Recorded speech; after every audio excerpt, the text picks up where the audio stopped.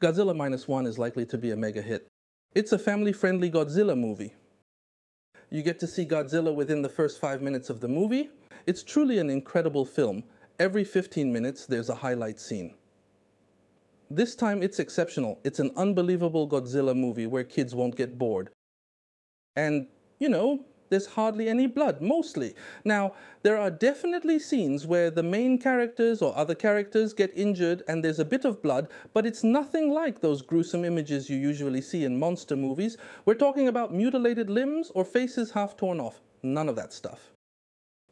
In the scenes where Godzilla attacks early on, they only show humans who have fallen. Those who are fully intact are shown lying down as if dead, and those covered with claws, well, they might be missing parts, but it's not explicitly shown or anything.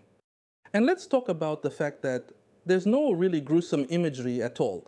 Like, there are scenes where Godzilla bites and swings its prey around, kind of similar to what you see in Jurassic Park. And speaking of Jurassic Park, they were super careful in this regard too. Even when creatures are bitten and swung around, their bodies don't tear apart. Even if Godzilla bites the neck and swings, the neck doesn't rip off. When bitten and then released, the humans are tossed away, screaming, which means they're still alive, right? The moment they land is never ever shown on camera. So this makes the movie incredibly safe in terms of ratings. Families can totally watch it together, and it meets the American standards, no problem. I'm actually thinking it could be a contender for the Academy Awards, believe it or not.